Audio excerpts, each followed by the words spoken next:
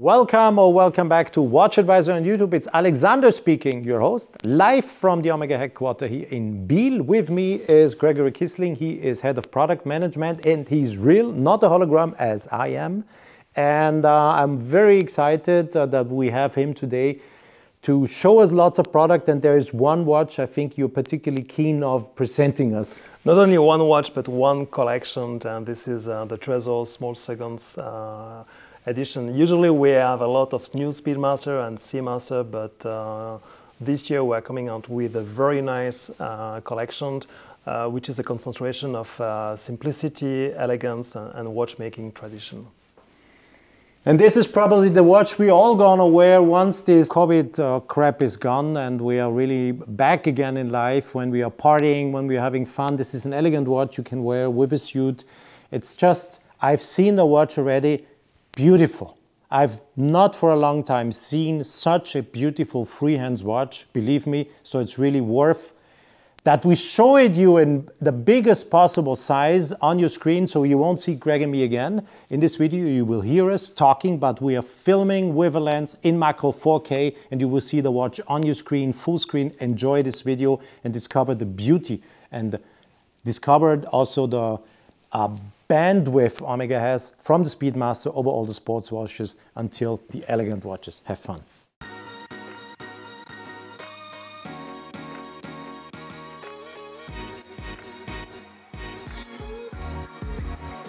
Subscribe and hit the bell to get our latest notifications. Fasten your seatbelt for something new. We offer you the chance to win a priceless experience. New subscribers with an activated notification can win a watch manufacturer trip to Switzerland. Together with our partner from Togel, we give away 10 all-inclusive trips worth a total of 50,000 Swiss francs. More details on WatchAdvisor.com. Furthermore, register there to double your chances to win. See you soon in Switzerland. Omega de Ville Trésor. This is to pronounce in French, since on the word, on the E of the Trésor, the accent aigu. And so there's a clear pronunciation to make for the watch. It's pronounced French, Trésor. So this is a new, ultra elegant offer from Omega coming this year. Thank you, Alexander. Yes, indeed, this year we actually extended the core collection by adding 2 new hand-winding calibres. The one you have in your hand is with a small seconds indicator at 6 o'clock, and you will see after second collection having another complication, the power reserve located at 12 o'clock. You can definitely see that we still have a very slim case, thanks to the fact that the movement is a hand-winding movement. It means that there's no rotors. You can see these 3 beautiful bridges. The collection is master chronometer certified by Metas. You can see here the 2 barrels which are mounted in series. And these 2 barrels with this new caliber offer a power reserve, an autonomy of 72 hours, which means 3 days of power reserve. 3 days is definitely a must for a hand-winding watch, because if you wear the watch during the week and you will change the watch for the weekend, the last time you hand-wind your watch is the Friday morning, so you have to calculate not 2 days just for the weekend, but 3 days, Friday, Saturday, Sunday, and then you still have autonomy on Monday morning. Can I ask you the thickness, because I'm just showing it into the camera this way. So the total thickness of this watch is exactly above 10 millimeters. It's exactly 10 millimeters 07. So it's 10 millimeters only. This is exactly the same thickness as the 3 hands Trésor watch we have in our collection. Despite the fact that the movement is thicker because of the small seconds indication at 6 o'clock. So this new movement is thicker than the 3 hands movement, thicker by 0.75 millimeters, but we could manage the same thickness regarding the total height of the watch head, thanks to a specific design concept for the dial, which is domed, and also thanks to the fact that we don't have a central seconds hand, but a small seconds with a sub-dial at 6 o'clock. So the total thickness is exactly the same between the 3 hands model and the small seconds edition. And if you're asking yourself, since I've been showing you from the side, the lug-to-lug distance, I've been measuring it is 45 millimeters. So 4-5 millimeters from one lug end to the other. And the case diameter is exactly 40 millimeters. 40 millimeters, we repeat that, 10 millimeters the thickness, 45 lug-to-lug, and 40 the diameter. Yeah, you have that soleil. Yeah, the dial is just amazing. First, it is domed, and you can really see the dome shape, which perfectly match with the case. But the indexes are machined with the same radius as the radius of the domed dial, as well the minute hand. And regarding the finishing of the dial, we first machine the dial, and then we do a silver plating, then a sun brush finish starting from the center of the dial. And then we do a blue PVD, and after that we applied 10 layers of translucent lacquer in order to give this great deepness. And then we machine the sub-dial at 6 o'clock for the small seconds indicator. I've just been showing this domed effect a little bit, also the hand. Yeah, so all the indexes and hands are crafted in 18K white gold, even if it's stainless steel case. So we're seeing a stainless steel case. This Yes. is good to know, because it could be also white gold, so it's stainless steel, but indexes and hands are made out of white gold. Correct. Very good to know. It is important to mention that this new caliber was developed especially for this line, meaning that the center distance of the subdial and the position of the subdial was specified in connection with the design of the dial, and also the 40 millimeter case, in order to obtain a perfect balance with the indexes, hands, and the domed shape. The positioning of the subdial and the running second is not a coincidence, but really was done by purpose to position it. The center distance, so the distance between the central hole and the subdial is 7.5 millimeters. We have that distance from here. And you really see that this is a movement, that fits, first of all, in the case. That's good to know. When you turn the watch around, you see that the movement fits completely. Yeah, it's a direct integration between the movement. There's no inner circle between the movement and the case. There's no cheating. No. And as it should be with such a watch, and this is why I really like the watch very much at first sight, is that what Greg just said is the fact that proportions on the dial are almost perfect. They're really almost perfect. If you look at this, the sub-dial is where it should be. It's not too much in the center. It's not really out of the center. It's just in a perfect position.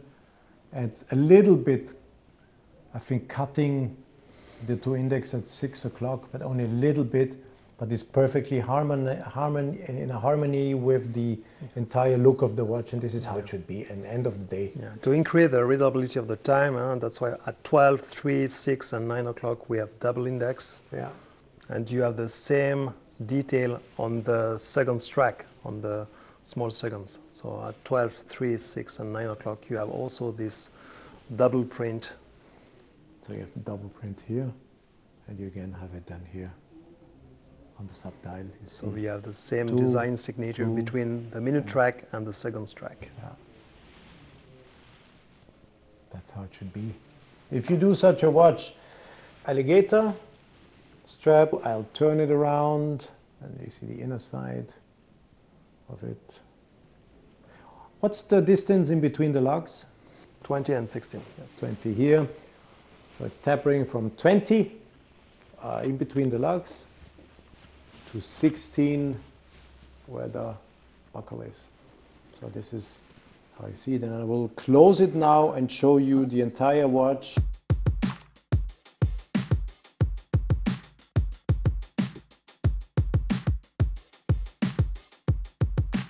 So, as I just told you, I was closing the clasp band so I can really show you the watch, how it looks like as an entire piece. Here, as we always do, we come to the buckle. That's how it looks like.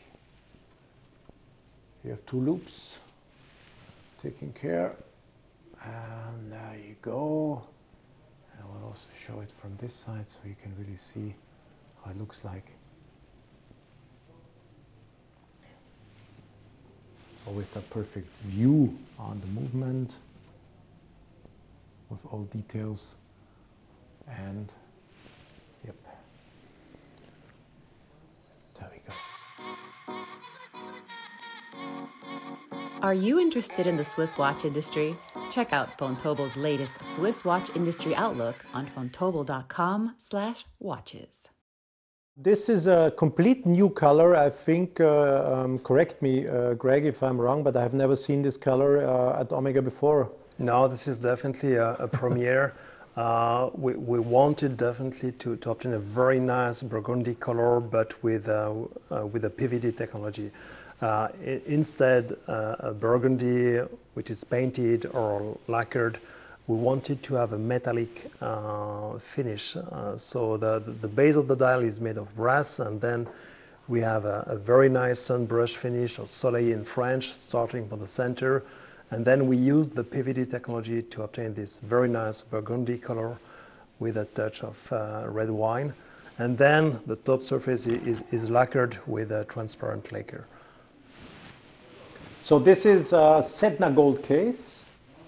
Yes, exactly. Sedna gold case, which is an exclusive pink or red gold alloy. Side. Does the thickness of the Sedna gold model differ from the other watches, or is it the same? Thickness, 10 millimeters. Okay. The crystal here is you can see. Is slightly domed. Yes, on the back side. Watch the back side. On the back side. I'm not talking about the, but here you see it. Yeah. Yeah. Slightly domed. Yeah, you can see this. Oh, but this was not the case with the steel version. The steel version had a flat, flat crystal, but very, very, very interesting because sapphire is cool on the skin, so it's very comfortable to wear that watch. And the reason for doing this with the Sedna gold version? Different conception regarding the case. You can see here the balance bridge, which is also crafted in 18K Sedna gold. Yes, in difference to the... Yeah, so the stainless steel. It's the same movement. What I didn't show before in the C version is that you can also independently set the hour hand. I will show you this. Yeah. So for doing adjustments when you travel, you don't need to stop the watch. First position, you can jump, the hour hand can jump in 1 hour step. Let me show you this. So this applies also for the, I need to get the gloves. It's very difficult, of course, as always. Yes. So you have the time zone function. You see now the hand is moving in 1 hour steps. Time zone function. So, and you see clearly, and this is important now, you see the second hand, small second hand still running or ticking or swiping over the dial. And this is the effect, this is what you want with such a watch. Metas is certifying this master chronometer from 0 to +5 seconds. So it's an absolute, incredible accurate watch. And when you are doing a small adjustment because you have been traveling and you want to do an adjustment for the hour, you don't want the watch to stop and to get a new information from a time signal to readjust your watch. And this is why they're doing this. And this is very smart. And you can see you can, in 1 hour steps, you can adjust the watch. And I will make it smile again for you, pulling out the crown in the second position, tack, and then you have the changement of the, and it's smiling again. And now you see I'm in the second crown position, and you see the small second hand stopped. And this only happens, or is the case, when you go in the time setting mode, pulling in again, and you see it runs. just to give this small additional information. So Sedna gold, yeah, and you see it in the domed effect. That's nice. Love it. It's the nicest. It's, yeah. It reduces the visual thickness of the case band. So optical effect to reduce, yeah, nice. All these details. I'm so happy to have Greg beside of me. I wouldn't be able to give you all this detailed information, so it's good to have him here. Okay, Burgundy. Very nice style, nice color, new color at Omega.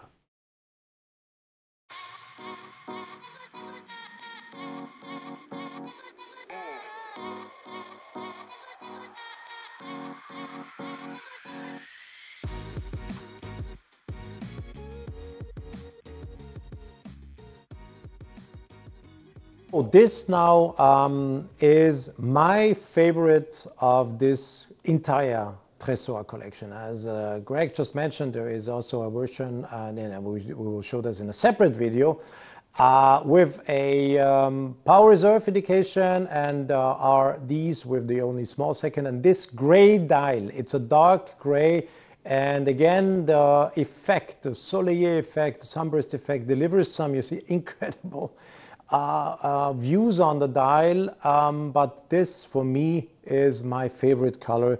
And I have to say, and Greg, please correct me if I do say something, the positioning of the small second versus the entire dial is in perfect harmony. And if you see the color, and if you take this gray version, this is really my absolute favorite of all the. Now, wait, I'm trying to get the good angle. You see now, this is the color where we are in about.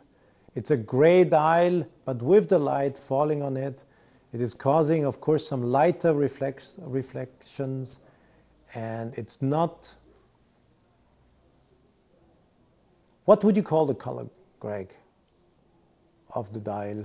It's a dark gray color with a glossy effect. We wanted also to make a small distinction in terms of design between the subdial and the rest of the dial. So the subdial is lacquered but with a matte finish, and the top surface is lacquered as well but with a polished finish. Yeah, that's my favorite. This is, yeah, I would say the beautifulest freehand watch I have seen for a long time. Everything is perfect. Thickness, lug to lug distance, diameter, simply perfect, 70 hours of power reserve. That's what we said before. That's just a stunning, beautiful watch. Gray alligator strap. See here, depending on the light that falls on it, you get various effects. The perfect watch to wear. Giving different shades again, and my absolute favorite, when I saw it in the presentations, this was really the watch. I said this is the one to have, to be worn with a suit in business, but also be worn with a shirt, jeans probably. That's so cool. Okay, enough of presenting my favorite. Let me show you also the yellow gold one. Yellow, gold, and green. Very nice combination. We actually use the same greenhouse we have on the Seamasters Aquaterra collection, but here with a different effect thanks to the glossy we have on the top surface. So we have 10 layers of translucent lacquers, and the subdial is matte finish in order to obtain a very nice contrast for reading the time. If you have a look on the reverse side of the watch, you will admire the luxury movement with the Sedna gold balance bridge. And talking about the number of components, this movement has 24 more components than the 3 hands movement. due to the fact that the small seconds is located at 6 o'clock, so we have 24 more components than the standard 3 hands movement. The soleil, the sunburst effect, you did a good job, I have to say, Gregory, because this sunburst effect is really, it's delivering. Yeah, to obtain a very nice soleil finish, you have first to do a silver galvanic treatment, and then you do the sunbrush treatment on it. And after that, you colorize the dial here with a PVD technology for obtaining this very dark green color, and then to get this glossy effect, you applied 10 layers of transparent lacquer. Crazy.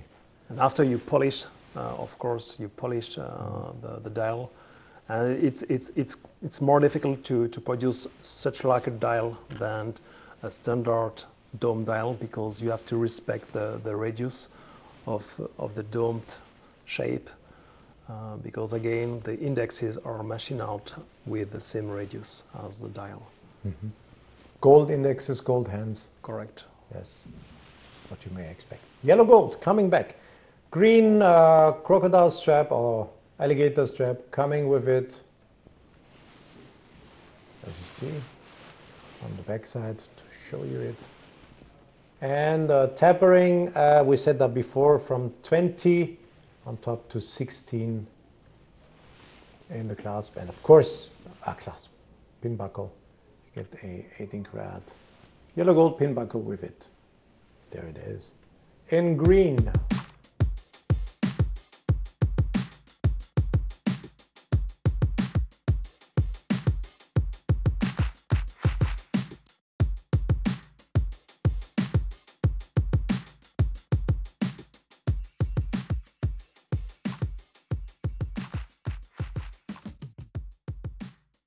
That's a perfect angle, Alexander, to see and to observe the new finish we applied on this silver dial. Usually we have a silver opaline finish, but in this case we introduce a crystal finish, which give a bright effect, and that's why we decided to set the bezel with 72 diamonds. Full cut size, and diameter of the diamonds is 1.4 millimeters, totaling 0.8 carat. We are dealing with the same watch, but applied on the bezel, or applied, decorated. The bezel is decorated with diamonds. So either for women or men who like a little bit more of a funky style. This is a good proposition. Yes, I get some light reflections from the diamonds. You see here, I have some reflections. But if I want to show it on a dial, it's almost, imagine it to be very gray, a bright gray. Is this correct? Bright silver. Bright silver. Yes, not gray, silver. of course, bright silver. This bright effect is obtained by sandblasting the top surface of the dial. And then the sub-dial is machined with a specific circular effect. And therefore, we have a nice contrast between the sub-dial and the rest of the dial. And the alligator. Another possibility to wear the new Trésor.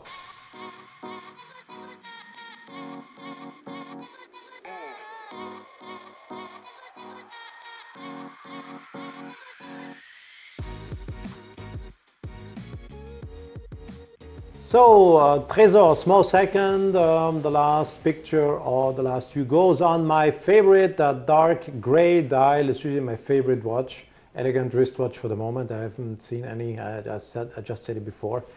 That is so perfectly balanced on all aspects, features such an innovative technology under the dial, master chronometer certified. And that's such a beauty. Thanks for watching, Greg. Thanks for all your support. Thank you very much. Thanks for watching, and see you soon. Ah, you see, he said everything I had to say. Thanks. Your comments are welcome, of course, and use the comment section and ask questions if you have some, and I will answer them as much if I can, and if not, forward them to Omega, and then you will get the answers. Thanks for watching another video on WatchAdvisor on YouTube, and see you soon back. And don't forget to watch, of course, all the other Omega videos we are taping today here at the Omega headquarters. Bye-bye. Hey, have you packed your luggage? If not, do so. Subscribe to our channel and hit the bell. You will get the chance to win your exclusive trip to Switzerland.